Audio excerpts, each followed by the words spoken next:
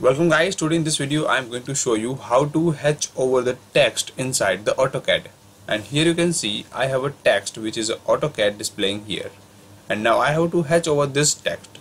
So first I have to convert this text into the polyline. Okay, first of all you can see this is not more than a text, and just I have to convert this text into the polyline. So I'm going to select this one and then enter a command text exploit, which is a txt exp, and press enter. And now you can see the text is become the polyline.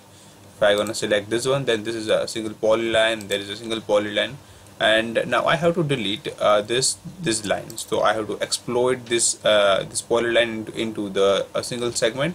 So I'm going to select all this one and press exploit, and you can see the line now. This polyline has become the single line, and I'm going to select it and erase this all. Okay,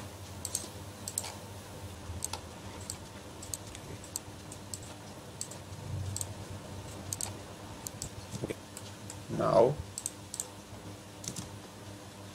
you can see all the single line is deleted, and now just I have to put hatch inside this one, and you can see the hatch is working perfectly here. Okay, now you can see the text is become hatched, and this is how you can put hatch inside the AutoCAD text. Okay, thanks for watching this video, and subscribe my channel to watch more videos. Thank you very much.